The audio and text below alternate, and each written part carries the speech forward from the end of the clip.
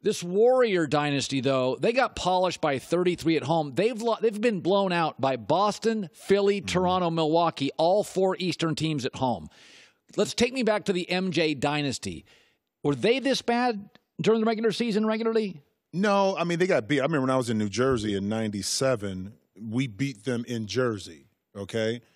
And then we went back to Chicago, and they got us. But they had some games like that. But it's a different time. You know, it's interesting because I did the game last night, and we were meeting with Steve Kerr.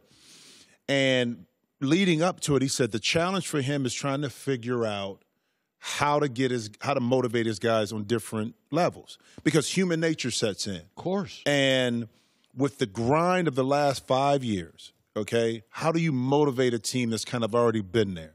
At first, the first 2 years, it was just, we're fun, we're going at it, we got something to prove. And then it switched to being more of a burden during the regular season. And that's what we saw last night. A Boston team trying to figure it out. We're on the road. Can we bond together?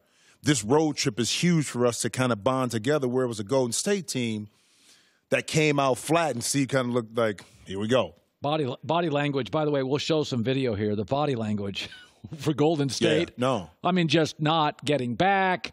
You know, I want to talk about the Kyrie situation because Joy and I were talking about this earlier, is that I wrote both my books on a plane because I found that I tend to be kind of ADD and I can't pay attention to stuff. But when I was on a plane for 6 hours, wow, I could dive deep. And Kyrie mentioned last night that the flight was so long that Danny and Brad called him up. Go back to the bad times in your career and the flights. And how do you turn the chemistry around? Well, it depends on the team, too, and the makeup of the team. I think that's so important because you got to keep in mind, a lot like the Lakers, the young players, okay, there's a lot of commonality there because you had high expectations based off what happened last year. Kuzma, Ingram, Ball. Lonzo, okay, you think about, okay, now they're going to take the next step. You think about Jaylen Brown, Jason Tatum, Rozier, after that great next step. Now you bring back Kyrie, you bring back LeBron. Oh, instantly we're going to get better. But what happens is you have these young guys that got expectations upon themselves on who they want to be, and they're young. Kyrie hasn't had to deal with that in regards to being a leader. LeBron hasn't had to deal with that in regards to being a leader because he's had an older team put around him. So I'm sure on that flight, and they talked about this, Boston, after the Houston loss, about what they needed to do. Everybody's talking about toxic environment, this, and this. And we expect it just to all happen because, they're young kids, and Kyrie really hasn't led. So that flight probably gave them time to kind of talk a little bit more, to be in close comfort, to hash some things out, to figure it out a little bit. And the difference last night was from the beginning of the game, they were connected. Oh, the bench, even the bench. Oh, they were cheering on everything. Yeah, no, I mean, I watched the first half. They were so engaged. It was unbelievable to watch, and it was even better to watch them continue to go to Gordon Hayward. Yeah. See, listen, Colin, I've been in that situation to understand what Gordon Hayward is going through. My third year, when I got hurt, 51 games, I'm averaging 26. The next year I come back, I'm not the same player, okay? Gordon Hayward didn't play as many games with that crew as I did with Dallas, but trying to integrate him back into the system caused a little problem. Trying to integrate me back in the system caused a little division because I wasn't the same player. And I can understand Brad's dilemma, the player's dilemma, and Gordon's dilemma, you know? And to see him play like that last night, would he get 30 every night? No. But to watch his teammates support him, when he was open, they made sure he got it. They were cheering on the sideline. That was a beautiful – that was one of those moments where you can see, okay, now where can this Boston team carry that attitude? Forget win or loss. It's how they played the game to me that was more important. Yeah, and they do have playoff experience, a great coach, and they got about 7, 8 guys that can play. Al Horford, Gordon, Kyrie, Jason Tatum, That's right. Jaylen Brown. Marcus Smart. Yeah, and the other kid, Morris. Morris. Yep. About 7 dudes that can play in this league. Some B-, some A-, but I still like them. I've said my championship bubble is Golden State's the only team in the bubble. Houston, Boston, Philly, I think are really talented. Milwaukee is close. Right. Let's go to LeBron. I said this. I said about after that last season, I said it and I readdressed it today. You could make an argument that LeBron would have been better off moving to L.A. L.A.'s big. It engulfs you. If he'd have said, listen, man, I just got out of a bad marriage in Cleveland. I'm going to take a year off. It's not tampering when you're retired. Comes to L.A. It's like, you know what? I want to do some movies. I want to do some stuff. I want to 2 Chainz. I want to do my stuff. Right. When I moved to L.A., I was at the beach for 6 weeks. I dyed my hair. I was a mess. Okay. L.A. does that to you. It does. That LeBron may have been better served after 8 straight trips to the finals, looking at it and saying, this. You know what? I'm going to take a year off. I'm going to get off the treadmill. I'm going to survey all this stuff. I'm going to tamper, although it's not tampering. I'm going to get on my private jet. I'm going to go to Warrior games. I'm going to take Clay and Kevin Durant out. I look at this year and I think, of course it didn't work. You can't get remarried 15 minutes into L.A.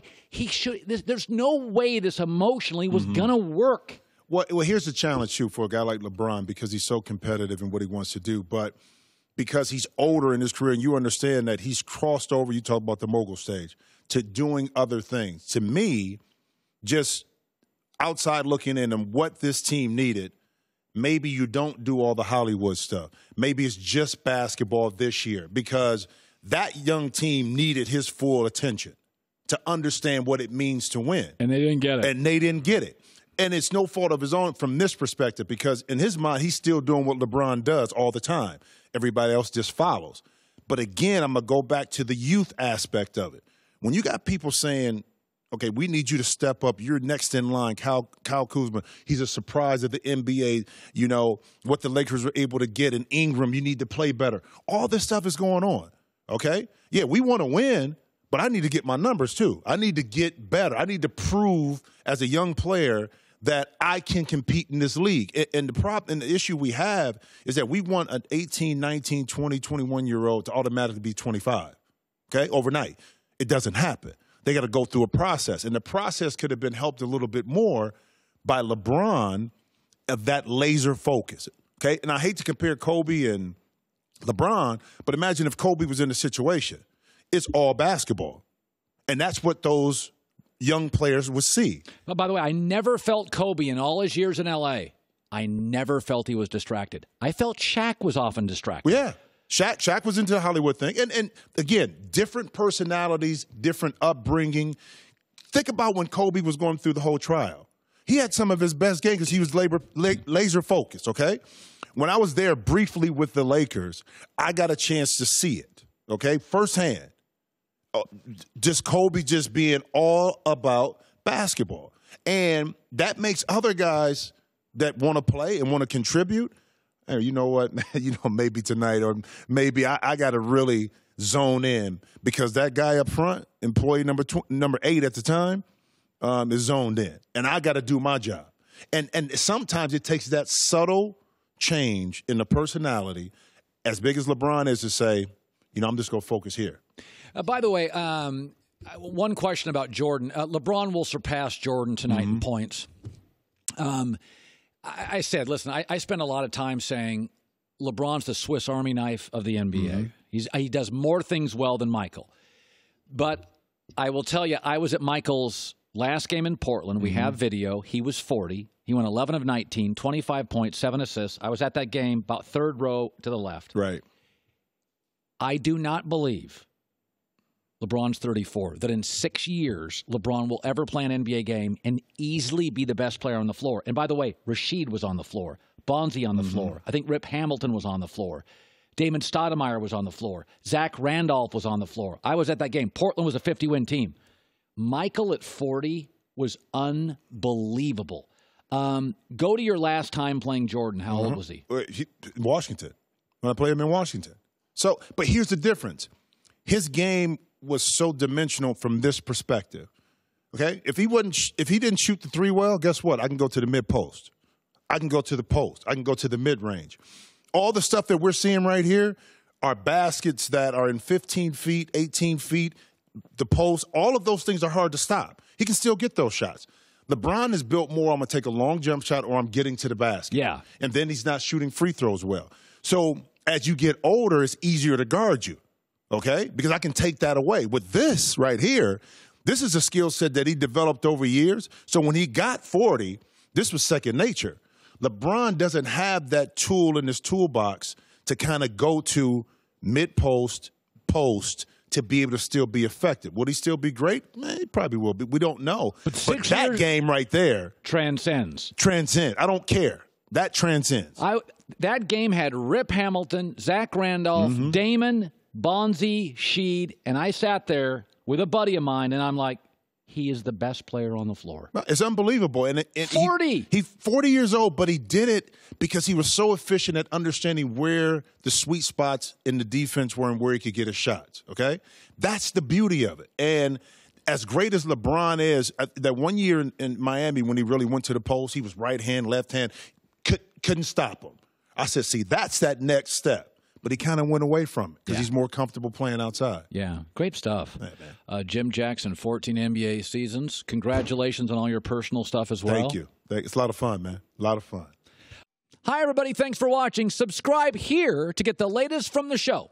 Also, be sure to check out more of the best clips from The Herd or go watch a few segments from other shows on FS1.